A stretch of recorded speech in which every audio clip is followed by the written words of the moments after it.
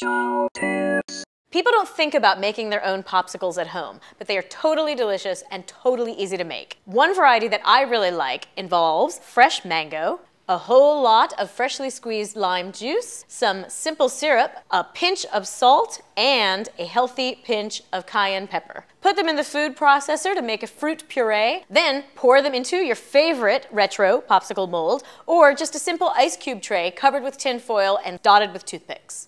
6 hours later, you will have a delicious frozen treat on a stick.